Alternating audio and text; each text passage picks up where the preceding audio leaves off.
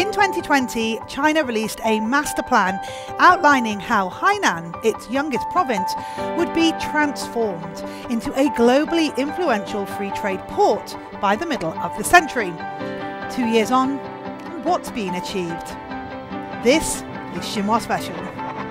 Pilot free trade zones, or FTZs, are at the forefront of institutional innovation in China, as they enjoy greater autonomy to test experimental approaches to trade and explore new development pathways.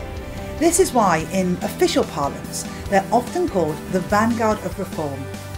Today, there are 21 FTZs nationwide, growing from just one in Shanghai 9 years ago. President Xi Jinping visited Hainan this week, 4 years after he first announced that plans were in motion to transform the island into a pilot free trade zone, and almost 2 years after work broke ground on the free trade port. While acknowledging the progress made so far, he called for accelerating the construction of a free trade port with Chinese characteristics and global influence. So what has already been accomplished by this free trade port since the master plan was first announced? Let's take a look at 4 strategic areas, starting with logistics. As an island province, Hainan is uniquely positioned to be a hub for international logistics. This sentiment was shared by Xi this week during his inspection of the Yangpu Economic Development Zone in Dangzhou.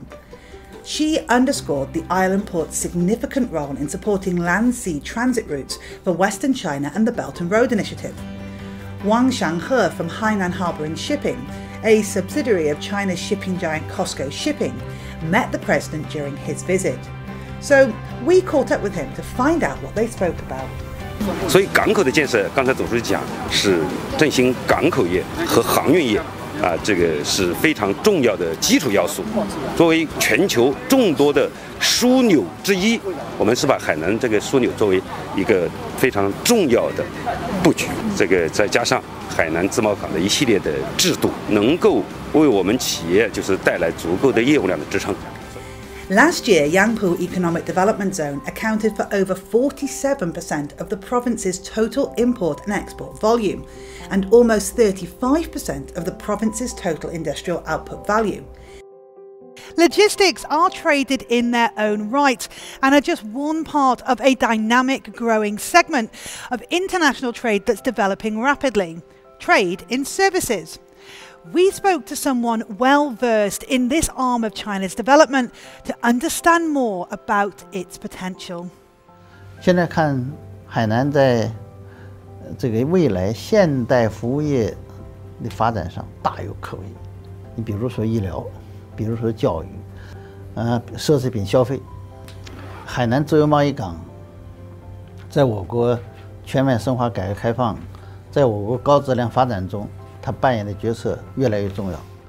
We don't even need to look too far into the future to see Hainan's growing significance in this area.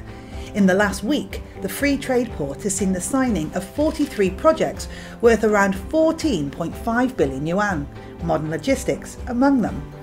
This brings us onto our next area, investment. Last year, foreign investment in the island amounted to $3.5 billion US, and almost 2,000 new foreign invested enterprises were registered in the province. Such positive economic figures are admirable, even before factoring in the impact of the ongoing pandemic. On paper, it's clear that Hainan Free Trade Port has seen an import of investments. So, how is this achieved on the ground? In June 2020, 11 key industrial parks were unveiled. These special areas cover less than 2% of land on Hainan, but contributed 40% of tax revenue in 2021, thanks to attractive preferential policies. One such policy created a lot of buzz when China released the master plan. Tariffs. And for good reason.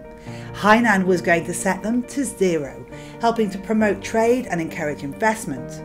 Notable beneficiaries of this policy include importers of vehicles, helicopters, ships and yachts. Not only helping to get projects off the ground here in China, but sometimes even into the skies.